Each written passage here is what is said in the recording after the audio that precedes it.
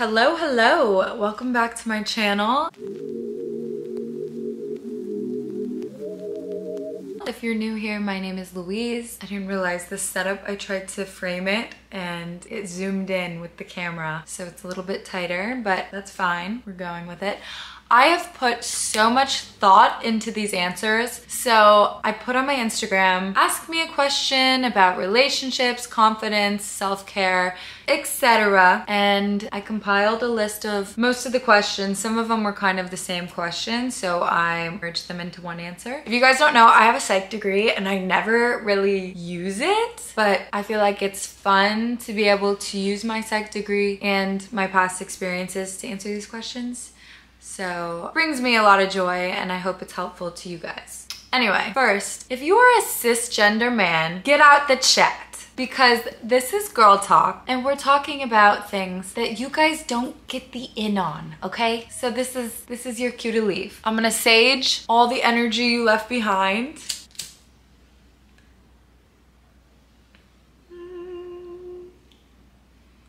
Okay. I feel cleansed. All right, we also have a glass of wine. Sauvignon Blanc. So grab your wine, let's have a little chat. Also, new addition to the family. This is Harlow. I thought he was a pig. He is a wheelchair-assisted stallion, and he's not gonna judge us, okay? So Harlow. All right, let's jump in. First question. Ooh, we're jumping right in. What red flags do you look for? Number one, if he is condescending. It's one thing to roast someone, but it's a whole nother thing to be like making fun of them and thinking it's funny. Like I used to talk to a guy who would laugh at the fact that I couldn't cook. Like I suck at cooking. I'm trying to get better at it. Like I have been meal prepping and I've been putting in the work, honey. But he used to make fun of the fact that I couldn't cook. And it's supposed to be like a girl's thing to be able to cook. Blast from the past. Anyway, I think that's stupid. Like, a guy should never make you feel smaller. And any guy who does that is not welcome in my life. Okay, number two. I'm gonna give like 5 because I just feel like there are so many red flags that are kind of hidden. And like, these are a little obvious, but I think they're also just like good to know. He's manipulative and controlling. I can spot this so well now, which I never used to be able to, but now I'm just like, nope, not handling that. If he makes you feel ashamed of posting something, or if he gets upset with you when you don't respond to him, he's gotta go. Like, he should not feel entitled to your time or entitled to giving his, like he can give his opinion on something, but if it has anything to do with wearing lingerie online, posting in a bikini, or posting anything that emasculates him, he's gotta go. Like, he's not comfortable, he's insecure, and he's gonna take you down with him. Another thing I notice guys doing to be manipulative is they'll say like, I have a really small circle and I only let certain people in, or if you try to friend zone them, they'll say, oh, I don't want any friends, so you're good, like, have fun. And then it's like, okay, see you. If you're gonna act like it's such a privilege to be around you, then I don't need to be around you because automatically we're not on an even playing field. 3, he fails to take responsibility. So this is when he blames other people over himself, or he blames the situation instead of just taking accountability. There is nothing more frustrating than a man who can't apologize, and not apologizing by saying, I'm sorry, what I did upset you, because then it puts it on you, right? Like, that's still not saying, I messed up. Of course you were upset by my actions because I wasn't considering your feelings. So I would much rather have an apology that says, hey, I'm sorry, I should have considered your feelings better and I hope you forgive me. Thank you. 4, he doesn't listen to you or pay attention to your needs. So these are kind of like 2 separate ones, but they go hand in hand. I went on a date recently and I was so surprised. The guy asked me 0 questions about myself or like my home or my family. And I gave him like the alley-oop. Like I was like, yeah, like my dad, you know, was doing this the other day. Like he could have asked what my dad does for a living or just like anything. And he just kept it pushing. And I was like, okay, cool. Like I'm gonna keep it pushing too because what are we doing here? He never got a date after that. Now this one I hate because it feels so good in the beginning, but it's love bombing. And so basically it's when you feel this kind of like instant attraction to someone. They're so nice to you. Maybe they're giving you gifts, compliments. It feels too good to be true. It usually is. That is like the scariest way to manipulate someone, because you develop this like false sense of security with them, and you start to think that things are moving much faster and it's really just meant to be, but they're actually using that as a tactic to kind of control you. You become like their little minion, because naturally if someone's obsessed with you, you want to kind of give them that same energy back if it feels right. And so then you're giving it and it's genuine, but theirs isn't. And usually the guys who do this are narcissists, and they're just trying to get like a rush, trying to gas up their ego. Number 6. Okay, I'm sorry I did 6. Forgive me. I have so much to say, but we're chatting. It's okay. If he's unhealthy, I think health is wealth. And at this point, like, there are so many ways you can be healthy that there's not really an excuse. And I'm not talking about just physical health, like mental health, spiritual health. I think if he parties all the time or smokes all the time, that's usually an indicator of someone who kind of needs that like adrenaline rush and cheap thrill. That's also an indicator of someone who later down the line might be more impulsive, which might lead to cheating or drunk driving or just making like dumb decisions in the moment that he has to clean up later. And we're not babysitting. So I think now I'm like, if he doesn't match my lifestyle spiritually, mentally, and like, does he go to therapy? Does he believe in therapy? Like, that's such an important thing nowadays that should not be taken for granted or treated like a bonus. This question's not so much on the relationship side, but it's the relationship with yourself. So how do you find personal style? My mom's a stylist, so I grew up wearing crazy clothes. She would dress me in striped tights and I'd have a squirrel on my shirt, and I was like, all right, let's go to school. Recently, I've tried to adapt other things into my style, and I kind of analyze what I have in my closet already, and then I'll save photos on Instagram. Like if I see a girl wearing a cute outfit, I'll add it to a collection like Style 2023. And then I'll look at all the things I have in that collection saved, and I'll do it on Pinterest too. Pinterest is like the GOAT when it comes to styling, because they just have like a wider array of things, and they actually label everything. So they'll be like, oh, this is classy glam, or this is fairy core, fairy grunge. Like there are so many different names for like the types of styles, and like actual names that I didn't even know about. So I'm like, oh yeah, okay, I do like fairy grunge. I had no idea that's what it was called, but the drapey pieces, it does look like a grungy fairy. Like, I guess it makes sense. I'll save everything, and then when I go shopping, I'll reference that and see like what I either have in my closet already and I can pull from it. And it doesn't even have to be the same exact thing. It can be in that family. Like maybe it's a white tank and I pull a blue tank, or maybe it's a white tank and I pull a white blouse. It still kind of has that same energy to it. But yeah, that's how I would say I found my personal style, is honestly just copying other people. Pull things from different people that you like. Like you don't have to copy it completely, or you can if you like it. I don't think there's anything wrong with that. The amount of times that I've gone on Instagram, looked through that folder, and I'm like, I love this outfit. I'm wearing the exact same thing today. And of course, it's not gonna wear the same because I'm a whole different person wearing it. Like my energy inside the outfit is not the same. All right, next question. How do you deal with a close friend liking the same guy? Ugh, this is the most annoying thing. Honestly, I've had this happen before. If you don't really care and you're just like, it's a guy, like I thought he was cute, but like if she's really obsessed with him, she can have him. Let her have him, whatever. Or you can play let the best woman win. But I wouldn't really suggest that, because then it's like either the guy chooses your friend and then you kind of feel rejected, and it creates this like imbalance in your friendship. Like it's just not a good feeling. Like nobody likes feeling rejected. And then especially next to their best friend, it's just not a good feeling. Or the guy chooses you and your friend feels rejected. I just think either way, someone is getting rejected, and I don't want that to happen to someone I love. I would rather have that happen to the guy. So in that instance, I'm like, why don't we both just friend zone the guy, and he can just go off on his merry way. Because no guy I've met has been that important to the point where I'm like, oh, I really like him. Like, can you back off? I don't like the idea, like, especially if you call dibs on a guy, or like, which dibs is so fucking stupid, honestly. But if you call dibs on a guy and then your friend's like, well, actually, I've been talking to him, or like just makes moves on him or makes advances on him that seem more flirty after you had just confided in her, that's not a good friend. Never let a guy come in between you and your friend. I promise it's not worth it.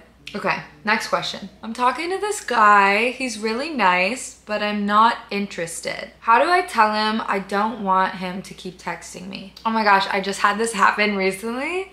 This guy kept texting me like multiple messages and inviting me places, and I was just like, I was just not feeling it. Like I felt bad though, because he was such a sweet guy, but I was just like, I have nothing in common with you other than we like to drink and have fun and laugh. It's not gonna work. Like I just wasn't interested, and I could tell that he was like emotionally unavailable. Also, like he had just gotten out of a relationship not that long ago, and I was just like, this is not gonna work. So I sent him this message, and this is like a good template, I think. Hi, honestly, I had a lot of fun hanging with you, but I'd rather stay friends and vibe that way. Smiley face. Like the, not emoji, but like a smiley face.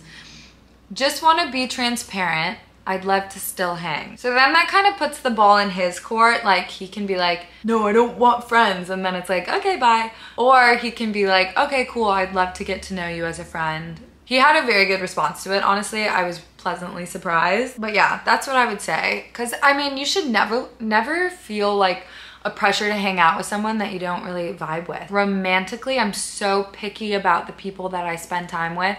And I'm happy to have a bunch of friends that are guys, but if I let you into my life as more than a friend and I'm not really like obsessed with it, or like I don't like everything about you, you don't check all my boxes, I'm not wasting my time. I'm not entertaining you. Next question. How did you start training consistently and being healthy in general? I honestly, like, I used to be so unhealthy, especially when I first moved to Miami. I realized my body is my home. It is so much easier to do chores in a home that's clean. When you mop the floors and take out the trash weekly, the house smells better. Hygiene, eating clean, working out became like a huge part of my life, honestly. After a tough breakup, like I just feel like it was kind of a wake-up call for me that I wanted to take care of my body and make sure that I was cutting out the junk. And then I got addicted to the feeling of my body running more efficiently, because I felt like I could like wake up in the morning, I would have energy, and I wasn't depending on like caffeine and things like that as much. Don't get me wrong, I drink Celsius and I have matcha, but I don't need it. Like I could go without it and I wouldn't get a headache. But I also realized, like, I don't know, I've never really opened up about this, but I used to have an eating disorder.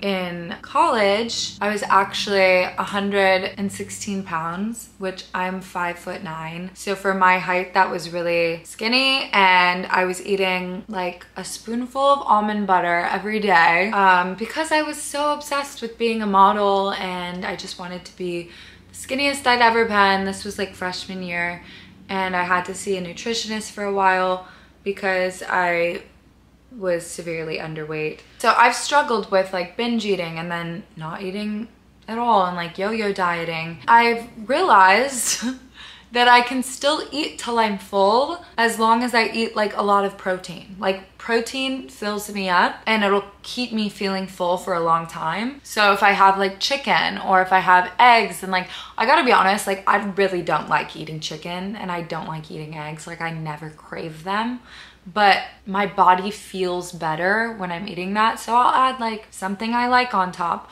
or I'll make like protein pancakes. Like I had that today with some chocolate chips. And I made it like fun, and I was like, oh, it's like making pancakes when I was little. Like my dad used to make pancakes for us every morning.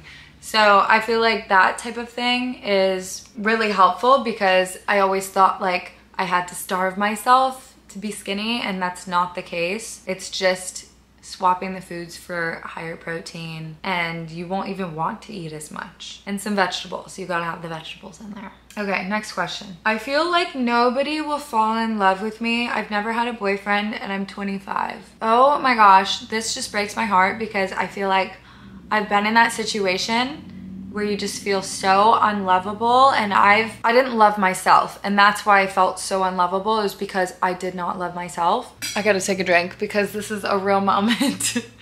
Life is so much about falling in love with yourself. And I know it sounds stupid. Like, I used to really hate being alone. Like, I would get really negative thoughts and I'd be super depressed. Like, I would isolate myself, and then I would think something was wrong with me because nobody wanted to hang out with me.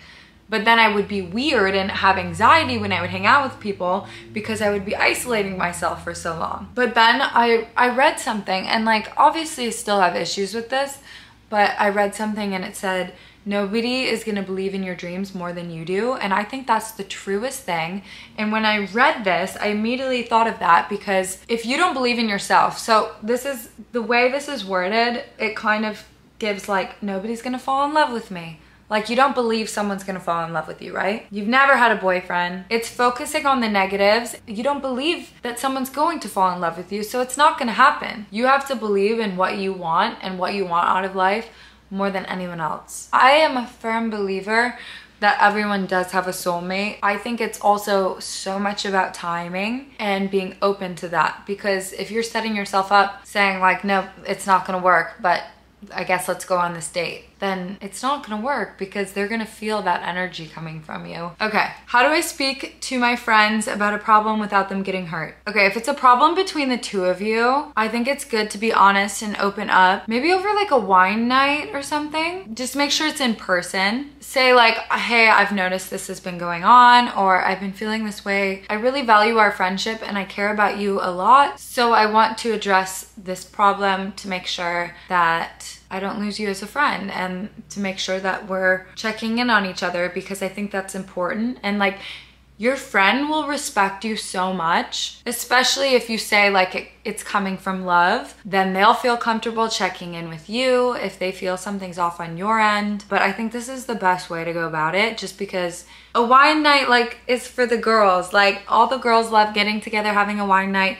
And especially like, it adds a little lubrication, a little liquid courage. I think it's a great idea. Stress that you're not mad about the situation, you just care about them and you value their friendship, so you thought it was worth having a conversation. How do you make friends as an adult / how has it been making friends in LA? Making friends as an adult is probably the most awkward thing, especially because where I'm from, everyone knows everybody. So I never really had to make friends growing up. Like, I never felt like I had to go out and make new friends. Like, I was never meeting new people because everybody already knew each other. But I think it's cool to have the opportunity to get to know more people and learn about their culture and how they grew up, and vice versa. The best places to meet people are probably coffee shops, fitness classes. Like, I go to Pure Barre all the time, and just making friends like when you're alone. Because people are so much more likely to come up to you if you're alone rather than with your friends. Like, I know if I'm talking to someone, I'll come up to them alone. Like, if they're with their girlfriend, I'm gonna feel a little intimidated, you know? Like, it's just naturally easier to talk to someone if you guys are both one-on-one. And you already have something in common. Either you like the same coffee shop or you like the same bar class. You guys can start doing that together then. But I'm not gonna lie, making friends in LA has been hard. I just feel like there's a lot of like just weird energy, and people are looking for like a lot of benefits and like, what can you do for me? And like, that's natural, like that's normal. Obviously I want a friend that's gonna benefit me and I benefit them at the same time. But I think it's just taught me to spend more time with myself and not force things. I feel like in the past, like I just was like, I need a bunch of friends. I want a girl group. I want this, I want that. And I'm like, you don't need that. Like, spend time alone. I have 2 friends that I do nothing with. Like, all the other friends are like going out friends or whatever. But I have 2 friends that I can call if I need something, or if I just want to like watch a movie and have company. If that puts things in perspective, then there we go. It's not about quantity, it's about quality. It's real, it's true. Okay, last question, and then we're canceling it out here. I broke up with the love of my life because he cheated. It's been a year and I can't move on. I have been there. I've been there. Girl, I love you, first of all. I'm so sorry that you're going through that. I've also been cheated on and it fucking sucks, especially when you think that it's like the love of your life, but it's okay. It's the best advice I can give. Don't rush things. Maybe you haven't taken time to really heal or process what you've been through. Getting cheated on makes you lose trust in everybody. And not just guys, it makes you lose trust in your friends, your family. Like it makes you literally not trust even yourself because you're like, how could I let myself fall into this trap? So it's the most humbling and exhausting experience, and you have to like let yourself heal and let yourself understand and be gentle, like have some compassion for yourself because it's genuinely a really hard thing to deal with. But I think a lot of times when people cheat, it's because of lack of communication. So focus on the things you can control in this moment, like focus on, you know, bossing up, revamp your wardrobe, do a little glow up, practice your communication skills so then nobody else can one-up you in the future. Like figure out what you want in life, because a lot of times like we become obsessed with people and their values don't even align, or like they don't even want the same things out of their life that we do.